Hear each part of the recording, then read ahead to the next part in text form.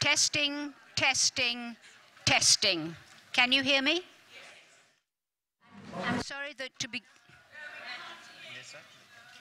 Testing, testing, testing. That's good. Okay, well, it's very boring. And if I fumble with my papers, you'll know it's because I haven't got my lapel mic yet. But it is coming. So we'll probably have an unorthodox break in the middle while I get somebody very delicately fiddling to put on the mic. So let's hope. They always feel embarrassed when they have to do this. Welcome back. Somebody said to me today at the film on Sebald, which I know some of you were at, that they wanted to know why I'd chosen these 5 novels. Well, I thought I'd explained that, but I would certainly like to explain again. It's always fascinated me the way in which my notion of history, and of course you're dealing with an ignorant female perspective here, my notion of history is dictated largely by literature. And then I begin to think, well, maybe that's not a bad way of understanding literature, because I hope, as will become clear as we go along, that sometimes the reality that fiction portrays is more real to a person than that conveyed by the historical facts. And so I've tried to do a kind of quick whip through 19th and 20th and 21st century history by taking incidents from, well, as you saw yesterday, the French wars against Russia. Today, it's going to be the financial scandals of mid-Victorian England in Anthony Trollope's novel, The Way We Live Now. And tomorrow, it will be the First World War. Goodbye to all that, partly because I'm writing about Robert Graves, of course, and I'm using you as guinea pigs. And then we'll go on to Sebald himself, who's written the most amazing novel, Austerlitz, about the Holocaust, which for a lot of people conveys the reality of that Holocaust in very grim detail. And we'll finish with a picture of multicultural London, Britain, in which Zadie Smith talks in White Teeth about the effect of the mixing of an area like Willesden, one of the first in London to be so mixed. In fact, it has, as we discovered when we did 2 maps, it has the demographic of Cape Town. It's quite extraordinary, you'll see. I've even got a little map for you to look at. So let's start then with Anthony Trollope and those financial scandals. A very different picture from the one portrayed yesterday. Yesterday you were in Russia and Austria. Today you're in London. Trollope himself had just come from Australia, but that's beside the point. I want to read you, as a kind of comment really, I hope, on the book itself, a poem by Wordsworth and his take on the materialism of the age in which he lived. He lived until 1850, and this novel was written in 1878, and it's #1 on your sheets. Tell me if I'm holding the microphone too near to me. The world is too much with us. Late and soon, getting and spending, we lay waste our powers. Little we see in nature that is ours. We have given our hearts away, a sordid boon. This sea that bears her bosom to the moon, the winds that will be howling at all hours and are upgathered now like sleeping flowers. For this, for everything, we are out of tune. It moves us not. Great God, I'd rather be a pagan suckled in a creed outworn. So might I, standing on this pleasant lea, have glimpses that would make me less forlorn. Have sight of Proteus rising from the sea, or hear old Triton blow his wreathed horn. The Way We Live Now is the 32nd, I hope you're going to be impressed by this, of Trollope's 46 novels, and regarded by most critics today in one of those curious switches of literary fortune as his finest achievement. perhaps because it has so many parallels in our own society, at least in Britain and America, and resonate, oh, I'm sure you're not guilty of financial scandals in Cape Town, and resonates perhaps even more so than in Cape Town, judging from that laugh, and resonates with a wide variety of people. It was sparked off by Trollope's reaction to what has become known as the Panic of 1873, which swept America as well as Europe. Trollope had just returned, as I told you, from a long trip to Australia. He was trying to help his son wind up a failing sheep farm, an unlikely thing for a Victorian writer to be doing, I feel. And of course was all the more struck, because he'd been away, by this dramatic crisis, this dramatic series of financial scandals that was gripping London on his return. The panic itself triggered a depression in Europe and North America that lasted from 1873 until 1879. That was at its worst, and even longer in some countries. In Britain, for example, it started 2 decades of stagnation, known as the Long Depression, that weakened the country's economic leadership. There were several underlying reasons for this: post-war inflation, rampant speculation, overwhelmingly in railways, and for those of you, perhaps a few more than those of you who'd read War and Peace, for those of you who've read The Way We Live Now, and I do beg you to, it really is a good read, actually. But as you know, if you have read the book, Melmotte, the villain, the wonderful villain at the heart of this book, is speculating in a non-existent railway.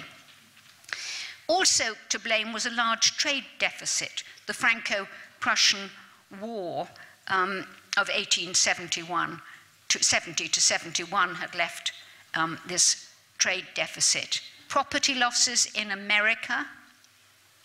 All these factors had a massive effect in England and put a great strain on the bank reserves, which plummeted in those areas affected. And curiously enough, and here I do feel that we're on home ground, the construction of the Suez Canal, I know that's not home ground, but the construction of the Suez Canal, of course, meant that English ships and all sorts of ships in Europe didn't have to sail around the Cape of Good Hope. And the British particularly had benefited from this. They'd had British warehouses, which had stored all the goods that were needed along the way. But since sailing ships were not adapted to go through the Suez Canal, the wind went the wrong way, apparently, these trading posts and British business with it became defunct. It's interesting, isn't it, the knock-on effect of one thing on another. The results in Britain were a number of high-profile bankruptcies, escalating unemployment, a halt in public works, and a major trade slump that lasted until 1897, extraordinary amount of time. There were also a lot of rogues around to exploit the situation, one of whom, of course, is at the center of our novel. But in real life, there's a character who has been located by some literary sleuths called Abraham Gottheimer, who almost certainly inspired Trollope to create Melmotte, the great swindler at the heart of the book. This particular real-life fraudster, oh, it's wonderful, it's almost as good as the novel that you're going to read. This particular real-life fraudster had anglicized his name from Gottheimer to Grant. I wonder why he did that. And wangled, probably bought a title, the title of Baron, from the King of Italy. That's true, actually. As Baron Grant, and this is even more extraordinary, he raised £24 million of investment capital. That's billions today. And threw a lavish dinner party for the Shah of Persia when he visited England, just as Melmotte in the novel lays on an extraordinary Chinese feast for the Chinese emperor. Grant Baron Grant then promptly blew £20 million of his money on far-flung projects, like a silver mine in Utah, which is rather like Melmotte's American-Mexican railway venture. He also got into Parliament, as Melmotte does in the novel, as, can you doubt it, a Conservative member. And Trollope himself, that reminds me, had tried for Parliament and failed, though I'm glad to report as a Liberal member. I have no political opinions. Tolstoy was appalled, he wrote later, by a certain, and I'm quoting him, a certain class of dishonesty, dishonesty magnificent in its proportions and climbing into high places, so rampant, so splendid, that there seems to be reason for fearing that men and women will be taught to feel that dishonesty, if it can become splendid, will cease to be abominable. That's in his autobiography. This novel appearing in monthly parts between February 1874 and September 1875, so of course at the height of the scandal, and one of the last Victorian novels to appear in monthly parts, interestingly enough. The Way We Live Now was published in book form in August 1875. Perhaps because of its grim subject matter, it wasn't nearly as popular as those novels that you're probably more familiar with, those of you who've read Trollope, the great Barchester Chronicles, those gentle tales of clerical life, which we all love so much. Mr. Trollope, the critics said when they read this new kind of book, is so rarely inaccurate that we suppose there is somewhere a world like that which he describes. And so somewhere among the marshes there is a sewage farm, and we would as soon go there for a breath of fresh air as to the way we live now for entertainment. They're very sniffy about the book. The Victorian public clearly preferred Trollope's earlier books, those lovely, gentle books, or even his political novels, the Palliser novels, which some of you may know, which focused largely on nobility and pleased a lot of people.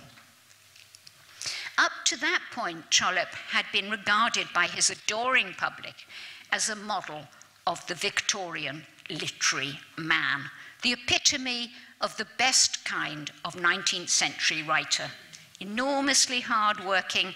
Besides writing 47 novels, he also wrote short stories, non-fiction books, and worked full-time in the post office as well.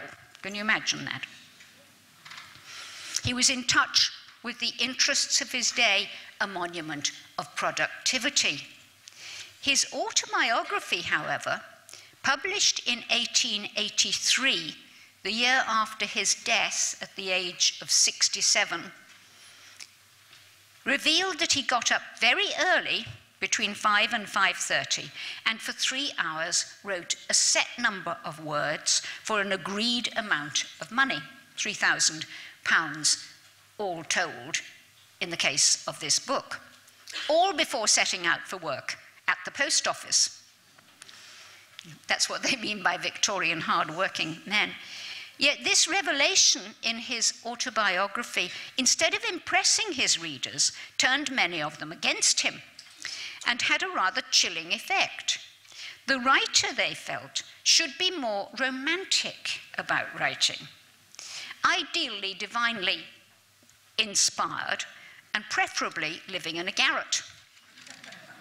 So for many years, Trollope became the least popular of the Victorian giants, Dickens, Thackeray, George Eliot.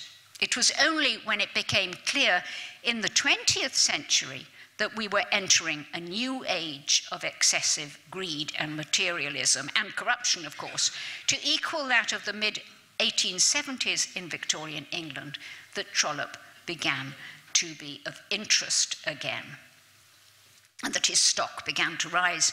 He'd realized that his age was witnessing the creation of a different world, and in his view, almost certainly a worse one. Perhaps we all feel like that as we get older, I certainly do. Without any doubt, it was having some very adverse effects on other standards of morality. And in The Way We Live Now, he tried to show what this new world was like. He talks about the hurry of the world, which is corroding old values. And some of his better characters say such things as, we belong to a newer and worse sort of world, or feel, quote, that the world was being changed very fast. Don't you feel like that sometimes? I certainly do. Characters are continually doing things in a spirit of cold calculation, which they would not have dreamt of doing 50 years before. Even the aristocracy, who have their standards, you understand, even the aristocracy wonder if perhaps they shouldn't be resisting this new world. There's a delightful character actually called Lord Nidderdale. He's meant to sound like a bit of a twit, Lord Nidderdale. He wonders whether to continue courting a young lady for her money after a scoundrel has let her down. Quote, he had an idea that a few years ago a man could not have done such a thing, but that now it did not much matter what a man did. The ruthlessly efficient lawyer, Mr. Squircum, who helps to expose Melmotte in the end, only to better his own position, and not from any sense of right or wrong, is a sign, and this is a quote, in his way, that the old things are being changed. And when another of the aristocrats, or semi-aristocrats, Georgiana Longstaff, is wondering whether she can get away with marrying a Jew, because in those days it was a very dangerous thing to do, she encourages herself with a vague notion that there was at present a general heaving up of society in this matter. So it's a period of great change, it's a period of lowering of what they thought of as moral standards. The recognition of Trollope's relevance to our own age rose sharply as the incidence of financial scandals increased with the advent of those well-known names, Robert Maxwell, Bernie Madoff, the Lehman Brothers disaster, and so on. There had been little in his most popular works, as I mentioned, those mild clerical intrigues, to prepare his readers to expect such blistering satire, and it is blistering satire, and not just on the materialism and dishonesty of the age, but also of its corrupt literary establishment and the snobbishness and prejudice of its upper classes. Nor was there much in his life to suggest such insights into the commercial world.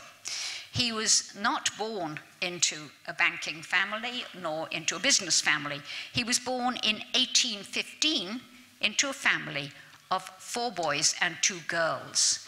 He'd had an isolated, unhappy childhood. He'd gone to Harrow public school, but as a day boy with no money, in rags, and he had not very good impressions of his childhood. Rather an exciting story. His mother, Fanny Trollope, whom some of you may even have heard of, left for America with 3 of her children when Trollope was 11. He stayed behind with his father, and she left in an effort to save her family. His father, who had failed both as a barrister and a farmer, was unable to support them. And Fanny, too, failed initially to do so. She did wonderful things. She started by going first to a commune in Nashoba. Then she opened a bazaar in Cincinnati. Aren't these Victorians amazing? They do the most extraordinary things. I mean, she's coming and going across the Atlantic all this time. Trollope did not go to university and was generally regarded as a hopeless case. Even in a low-key job in the post office, his job was at risk because he owed too much money and hadn't paid his debts. But then in 1841, at the age of 26, he was posted to Ireland, and that did the trick. He loved Ireland, he loved its lightheartedness, its gaiety, its humour, and, which helped a lot, he fell in love with a woman. She wasn't Irish, but she was in Ireland. She probably put him, sorry, that's not the woman. Though I do warn you, she doesn't look much better.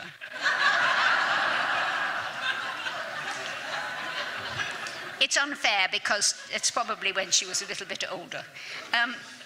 But he fell in love with Rose Heseltine, who was from Yorkshire, and her father was over there working. And he loved Ireland's warmth. He loved the kind of friendliness of the people. And he also liked working in the post office in Ireland and became much better at his job.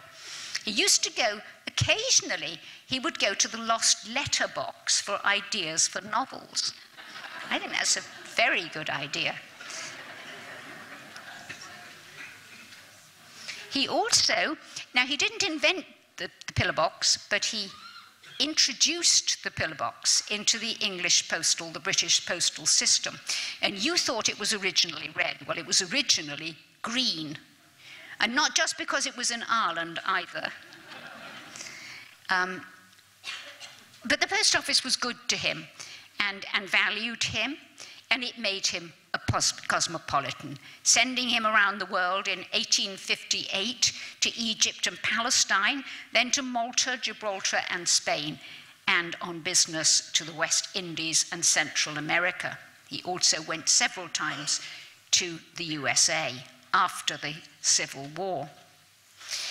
But while there's little in Trollope's early life to suggest this hard-hitting satirist that he would become, it's clear that his mother's decision to take up writing had a very strong influence on him. She took up writing professionally when he was 15 or 16. I think she deserves a lecture on her own. Fanny Trollope.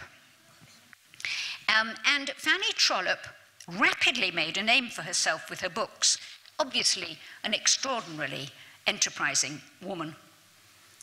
Her husband died in 1835, the year after Anthony Trollope started work in the post office, and so she was left sole breadwinner. In all, Fanny Trollope wrote over 100 books, 40 of them novels, before her death, aged 84 in 1863.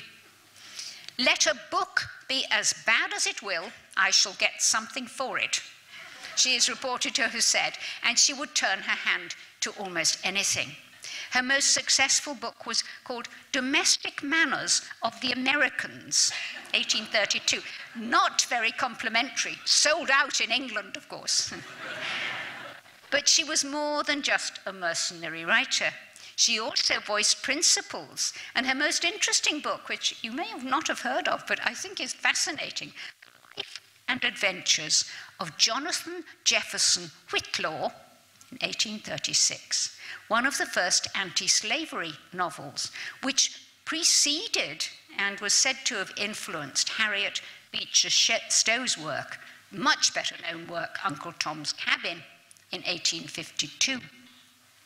She was also a feminist before her time, and another side to her, which almost certainly influenced Anthony. And if you read Anthony's novels, as I will go on to point out, you will find a lot of very strong women in those novels. She was insatiably curious, and as a writer, always had an eye for the telling detail, which of course Trollope himself has. It's hard not to see her influence behind Trollope's initial attempt at this novel, The Way We Live Now. We know that he referred to this novel first as the Carberry novel. Now, Carberry is the name of Lady Carberry, a coquettish, attractive, 40-something operator, as one English critic called her. I like that, 40-something operator. False from head to foot, according to Trollope, who is hoping to save her family from financial ruin by writing books. Does that remind you of anything? She's not, I think, a very good writer. In fact, we know she's not a very good writer. And the book opens initially as an attempt to write about the literary world and to satirize it. I'll just read you a bit. This is extract 2. Let the reader, it says, be introduced to Lady Carberry, upon whose character and doings much will depend of whatever interest these pages may have, as she sits at her writing table in her own room, in her own house in Welbeck Street. Lady Carberry spent many hours at her desk and wrote many letters, wrote also very much besides letters. She spoke of herself in these days as a woman devoted to literature, always spelling the word with a big L. Something of the nature of her devotion may be learned by the perusal of 3 letters, which on this morning she had written with a quickly running hand. Lady Carberry was rapid in everything, and in nothing more rapid than in the writing of letters. And then he gives you letter 1. This letter, having read the letter, was addressed to Nicholas Brown, Esquire, the editor of the Morning Breakfast Table, a daily newspaper of high character, and, as it was the longest, so it was considered to be the most important of the 3. You notice the satire there. Just because it's longer, it's more important. Mr. Brown was a man powerful in his profession, and he was fond of ladies. Lady Carberry, in her letter, had called herself an old woman, but she was satisfied to do so by a conviction that no one else regarded her in that light. Her age shall be no secret to the reader, though to her most intimate friends, even to Mr. Brown, it had never been divulged. She was 43, but carried her years so well and had received such gifts from nature that it was impossible to deny that she was still a beautiful woman. And she used her beauty not only to increase her influence, as is natural to women who are well-favored, but also with a well-considered calculation that she could obtain material assistance in the procuring of bread and cheese, which was very necessary to her, by a prudent adaptation to her purpose of the good things with which Providence had endowed her. She did not fall in love, she did not willfully flirt, she did not commit herself, but she smiled and whispered and made confidences, and looked out of her own eyes into men's eyes, as though there might be some mysterious bond between her and them, if only mysterious circumstances would permit it.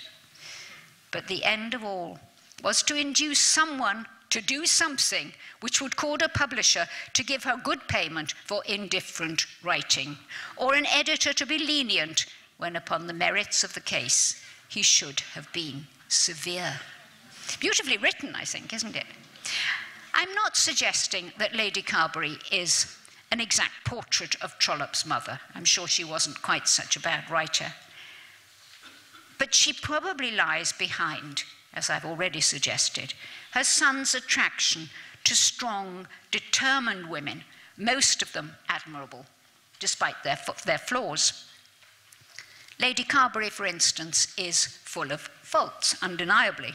Her self-pity, her unkind treatment of her devoted daughter Henrietta, who's called Hetta, her self-delusion, her cunning and calculating behavior, her worship of money she adores, her snobbishness, but she's also partly redeemed by a genuine love for her wastrel son, who will loom large in certain parts of the novel, Sir Felix Carberry.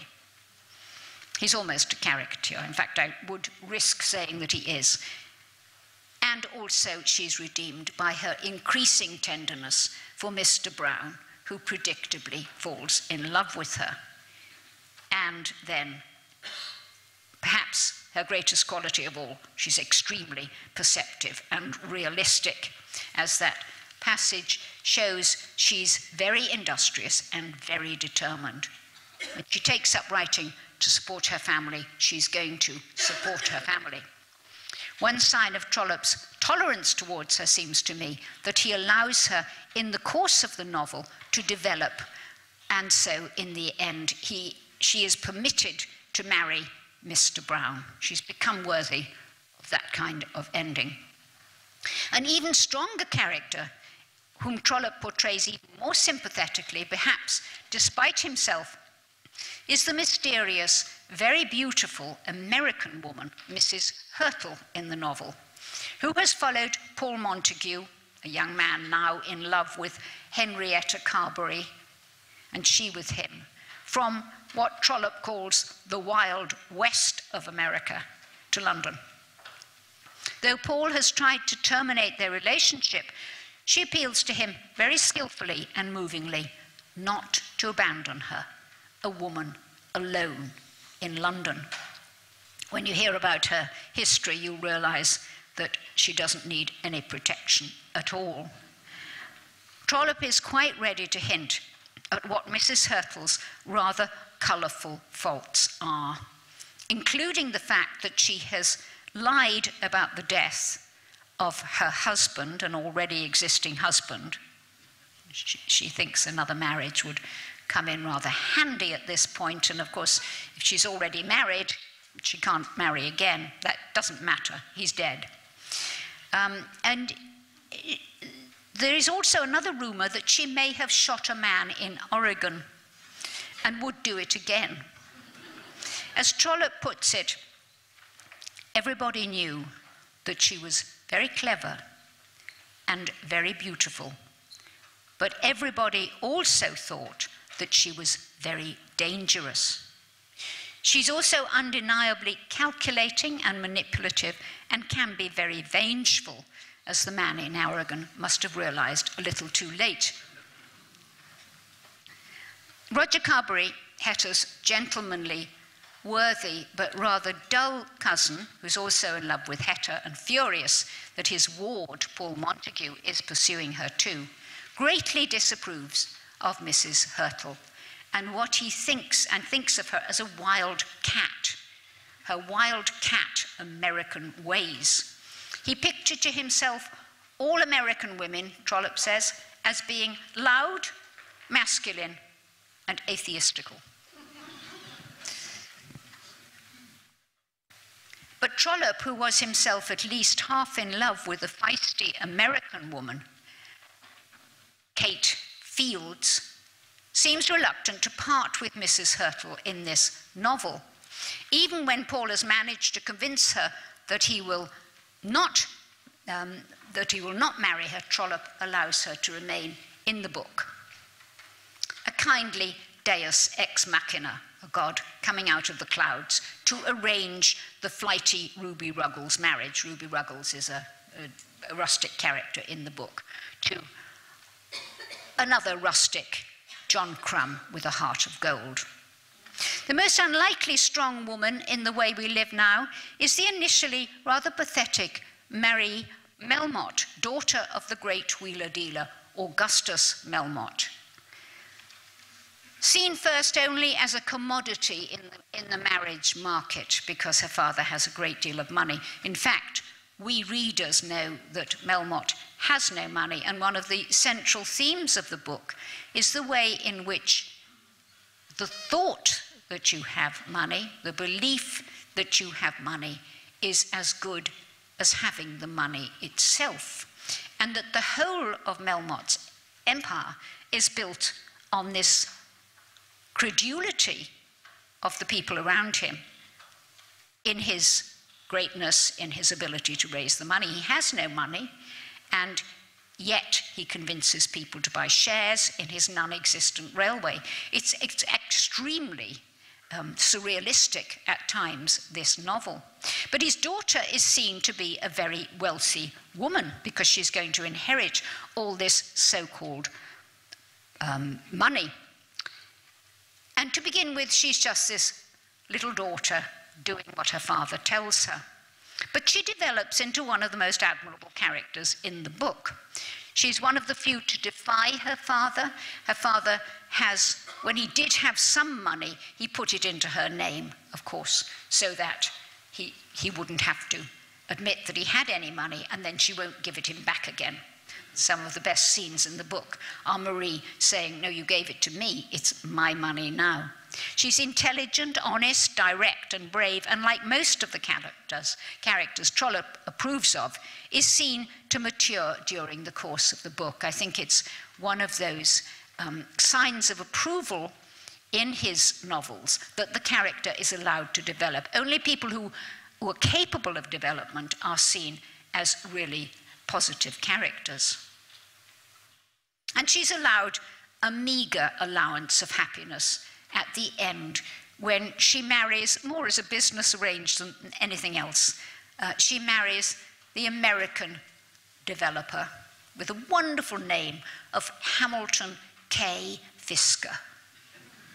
I don't know how he does it. The names in Trollope are wonderful. Only one of an array of wonderful names, almost as good as Dickens, I would say, perhaps sometimes as good.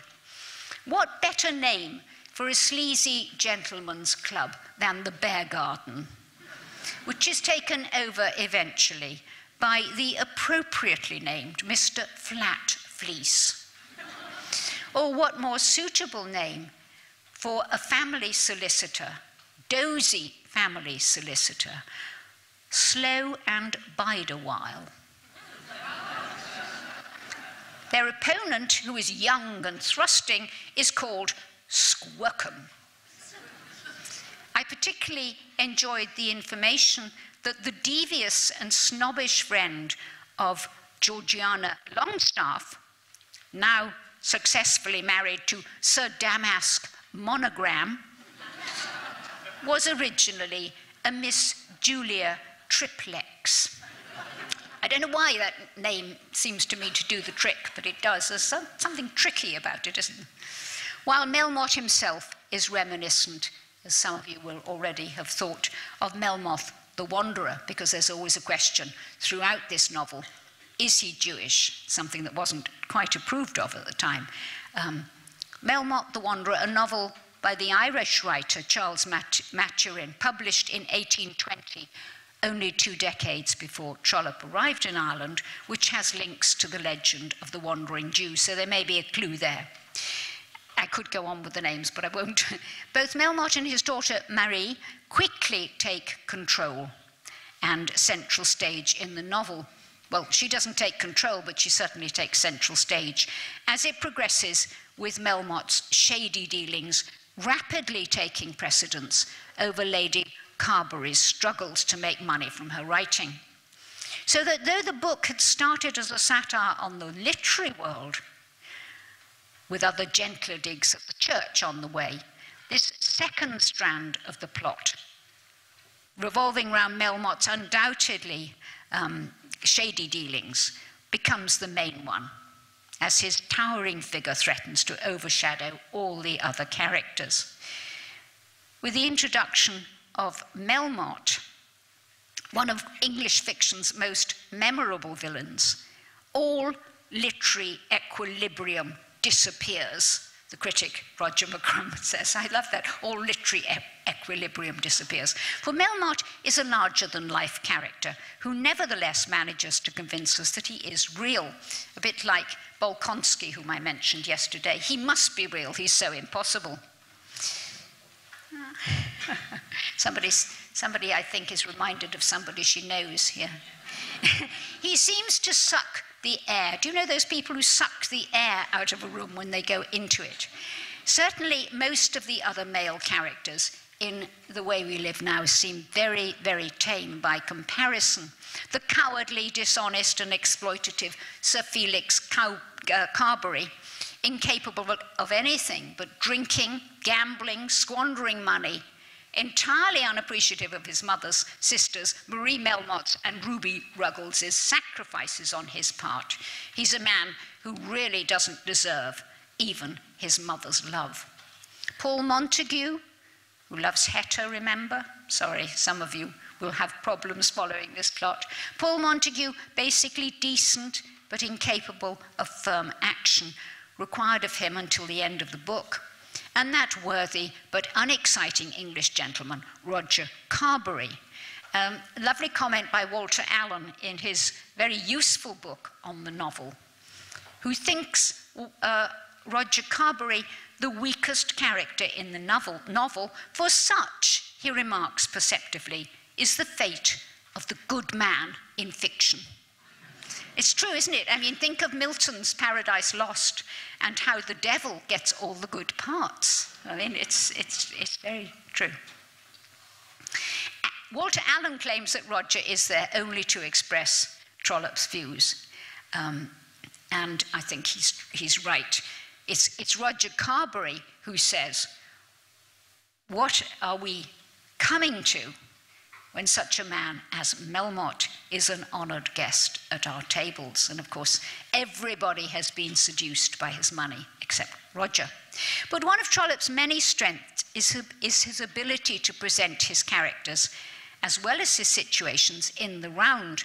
And he also allows a very different view of Melmotte to be given by an equally colourful female character in the drama, whom I've just mentioned, Mrs. Hurtle, a representative of the New World, where, of course, making money in the way that Melmotte makes money is perhaps not frowned upon quite so snobbishly as it is in England.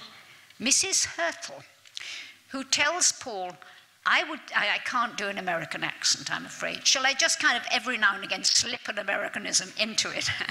I would sooner see that man than your queen. No, I can't do it. Or any of your dukes or lords. They tell me that he holds the world of commerce in his right hand. What power, what grandeur. Grand enough, says the Englishman Paul, if it came honestly. Such a man rises above honesty, said Mrs. Hurtle, as a great general rises above humanity when he sacrifices an army to conquer a nation. Such greatness is incompatible with small scruples. A pygmy man is stopped by a little ditch, but a giant stalks over rivers. I prefer to be stopped by ditches, said Paul. You've got the flavour. There is, as Allen notes, a magnificent fairness in Trollope. There's no either or. There is this and that existing side by side simultaneously. For most of the novel, I found myself agreeing with Paul Montague that Melmotte is, quote, as vile a scoundrel as ever lived, as his heartlessness towards his daughter, Marie, is shown, his dishonesty and unscrupulousness in business, selling shares in a railway that doesn't exist. I'm always fascinated by that, you know. I question my husband about the stock exchange. I said, but how can you sell shares in defunct Siberian salt mines? I think money is a fascinating subject, and it's right here in the middle of this novel that, you know, you really can sell what you don't have. I'm too straightforward. He acquires Mr. Longstaff's house without paying for it, then pulls it down so he can't give it him back again. He's increasingly arrogant throughout the novel, following his election as an MP and his decision to give an elaborate dinner for the Chinese emperor, and he becomes megalomaniac as all this develops. Roger Carberry, one of the few measures of decency in the book, argues that Melmotte's meteoric rise is a sign of the degeneracy of the age. But when, as his right-hand man Kroll so vividly imagines, he becomes so puffed up with his own importance that he explodes, I find myself beginning to pity him. I suspect that his creator, Trollope, felt sorry for Melmotte too, judging from his comments after his suicide. A plea of insanity had not been allowed at the inquest, so he's committed suicide. No, they say, he isn't insane and therefore cannot be buried in church ground. He was, Trollope tells us, carried away to the crossroads or elsewhere. But it may be imagined, he goes on, I think, that during that night he may have become as mad the night when he's contemplating suicide. He may have become as mad as any other wretch, have been driven as far beyond his powers of endurance as any other poor creature who ever at any time felt himself constrained to go. He had not been so drunk but that he knew all that had happened and could foresee pretty well what would happen. The summons to attend upon the Lord Mayor had been served upon him. There were some among them, Kroll and Mr. Breggott, who absolutely knew he had committed forgery.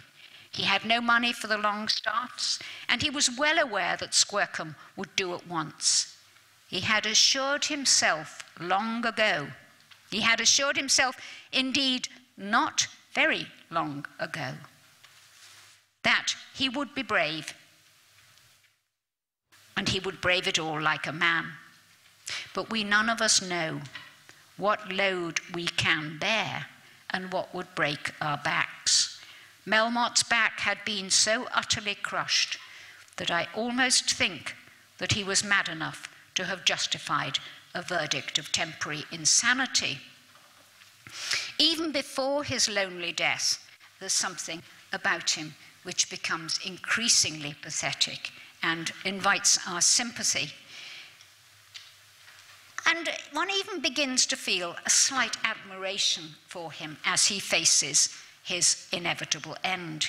His courage in the face of mounting adversity, his coolness under pressure, when the partial boycotting of his feast for the Chinese emperor alerts him to danger, his pride in his achievements, especially his election to Parliament, all of this makes him a more sympathetic character.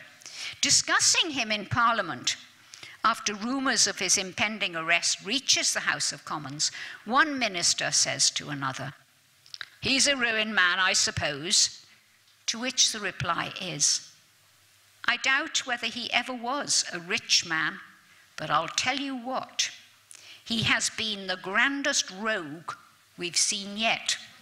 And there is that feeling about him. I mean, when he takes his last meal, he walks into the House of Commons and no one will sit with him.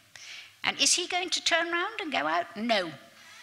He spoke loudly to the waiters. He sits down in his seat, spoke loudly to the waiters, drank his bottle of champagne with much apparent enjoyment. Since his friendly intercourse with Nidderdale, no one had spoken to him, nor he had spoken to any man. They who watched him declared among themselves that he was happy in his own audacity. But in truth, he was probably at that moment the most utterly wretched man in London. He would have been better studying his personal comfort had he gone to his bed and spent his evening in groans and wailings.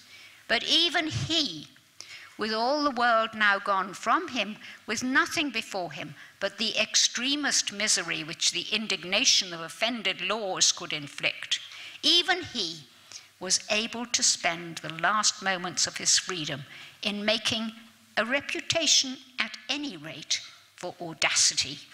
It was thus that Augustus Melmotte wrapped his toga around him before his death. I love that toga, don't you?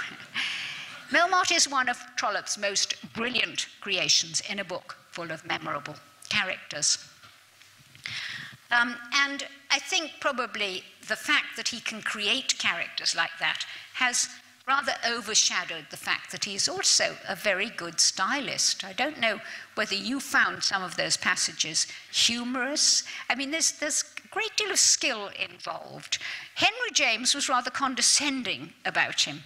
Henry James, who of course was the exact opposite of the loose, baggy monster of a novel that Trollope wrote, Henry James wrote condescendingly, fairly sort of approvingly, but condescending.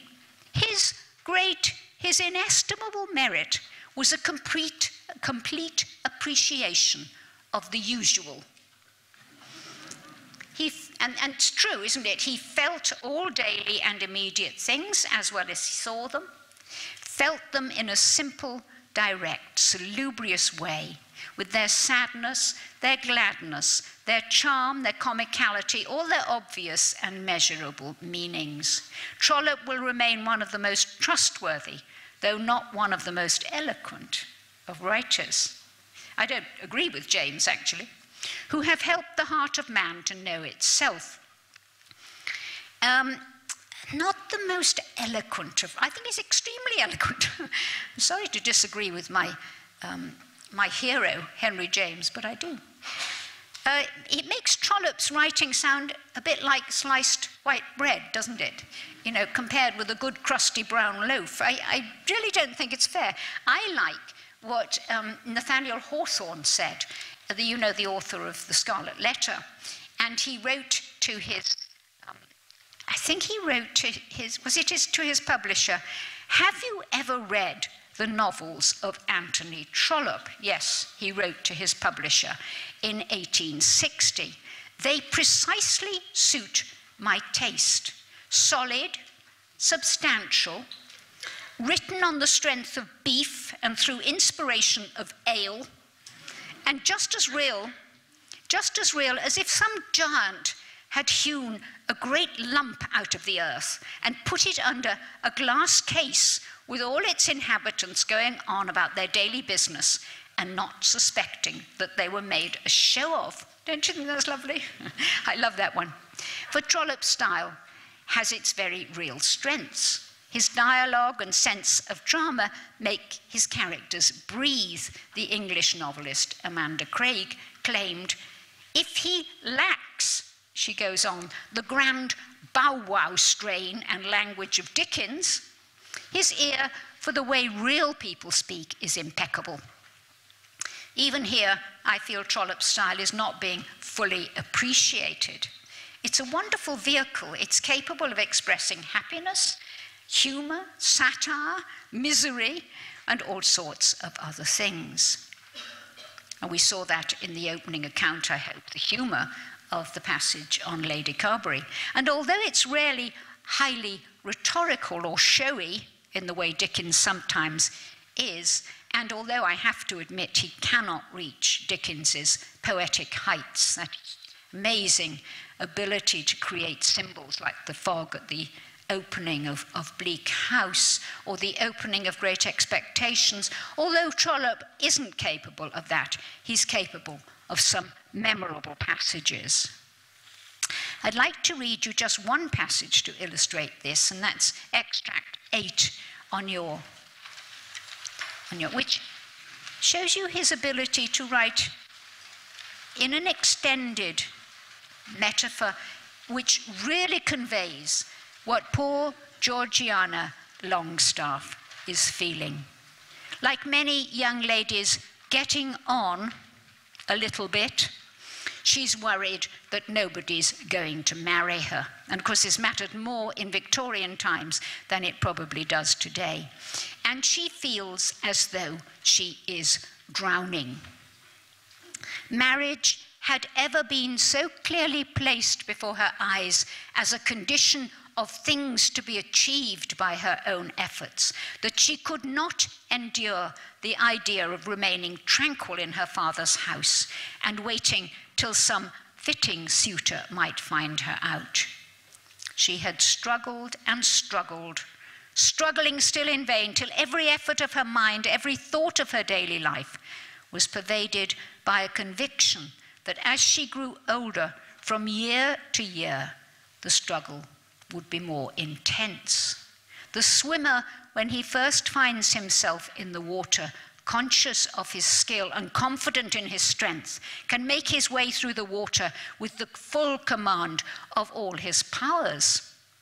But when he begins to feel that the shore is receding from him, that his strength is going, that the footing for which he pants is still far beneath his feet, that there is peril where before he had contemplated no danger, then he begins to beat the water with strokes, rapid but impotent, and to waste in anxious gaspings the breath on which his very life must depend. So it was with poor Georgie Longstaff, something must be done at once, or it would be of no avail. 12 years had been passed by her since first she plunged into the stream, the 12 years of her youth. And she was as far as ever from the bank, nay farther, if she believed her eyes. She too must strike out with rapid efforts, unless indeed she would abandon herself and let the waters close over her head. But immersed as she was here at Caversham, how could she strike at all? Even now, the waters were closing upon her. The sound of them was in her ears. The ripple of the waves was already round her lips, robbing her of breath. Ah, might there not be some last great convulsive effort which might dash her on the shore, even if it were upon the rock? That ultimate failure in her matrimonial projects would be the same as drowning, she never for a moment doubted. It's extraordinary, isn't it, the way he keeps that going? And I don't know how many of you are very, very good swimmers, but I'm not. And I know that feeling when the shore's just a little bit too far away for me to feel as confident as when I started. Trollope's style, then, is a very, very impressive thing, and so his array of characters. But what I would like to end with is a consideration of the themes of this book. So it's a story very well told, and I do promise you, you will want to go on reading it and thank me for having suggested it, if you start. But the themes themselves, particularly, of course, that central theme of money. And W.H. Auden, the poet W.H. Auden, an unlikely admirer of Trollope, claimed that of all novelists in any country, Trollope best understands the role of money. Compared with him, even Balzac is a romantic. Balzac wrote a great deal about money, didn't he? Money and considerations of money not only dominate public affairs at all levels, they also eat deeply into private relationships. I mean, we saw this with Marie, abused, lonely, callously exploited by nearly everyone. And she reveals what she's learned from her London experience when she says, "I don't think I'll marry anybody. What's the use? It's only money. Nobody cares for anything else." In this new world, particularly this new London, Trollope projects in this novel with an unprecedented thoroughness and accumulative power, that power of money, which has been underestimated, certainly in this new world brought about by the financial scandals. As one American critic remarked on reading The Way We Live Now, Trollope would probably roll over in his grave to see obeisance paid to Wall Street CEOs who, unlike Tolstoy's protagonist, Melmotte, seem to have pulled off their high-class pyramid schemes. Of course, people do get away with these scandals, don't they? And it's a very moral novel because Melmotte doesn't, although, as I confess to you, I do feel sympathy for him in the end. I wonder what Trollope would have made of Wall Street, one of my favourite films. Don't you think it's an extraordinary portrayal of the world of money, with Gordon Gekko's famous remark, which my husband and I always remind one another of, "Greed is good." And as Trollope's initial plan for his novel to centre around Lady Carberry's, together with the strands of the plot concerning her daughter Hetta, Mrs. Hurtle, Marie Melmotte, and Ruby Ruggles show, another very interesting theme in this book is the position of women, and the position of women in the Victorian period, and how strong you would have to be as a woman to rise above all the condescension and control that was exercised over them. And of course, the outsider, Mrs. Hurtle, has the greatest freedom of movement in the book. Class is also equally important. Melmotte is ready to marry his daughter to an aristocrat, the understanding being that she will supply his non-existent money. And of course that went on in England, didn't it, towards the end of the 19th century, where American heiresses, Henry James and Edith Wharton are full of them, American heiresses came over and married English aristocrats who were, of course, impoverished. So we do have that. And so we've got a lot of themes. I haven't mentioned all of them.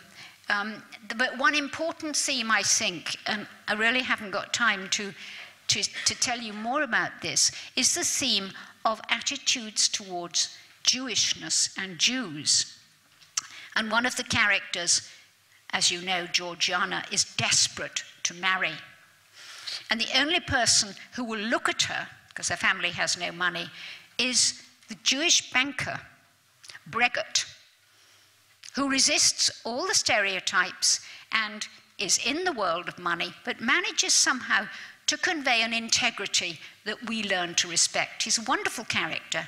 And he says to her, you know, I have been married, I'm widowed, I have 3 children or whatever it is, but I would love you to be my wife. And she's so desperate, this is a comment, of course, on the age, that she accepts him, and her father, when he finds out, goes completely berserk.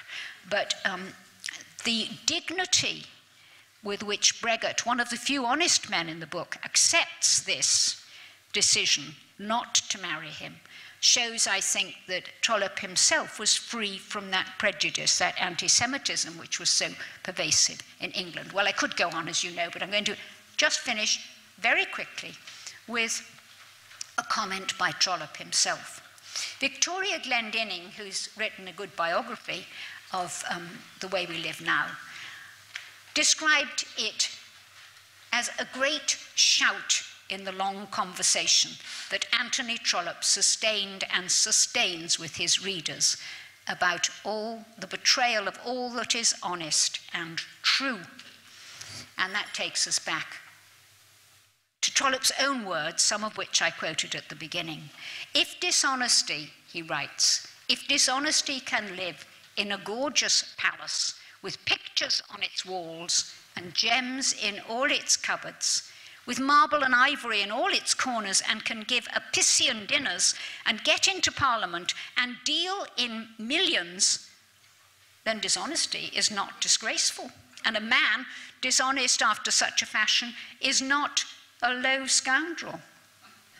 Instigated, I say, by some such reflections as these, I sat down in my new house to write The Way We Live Now.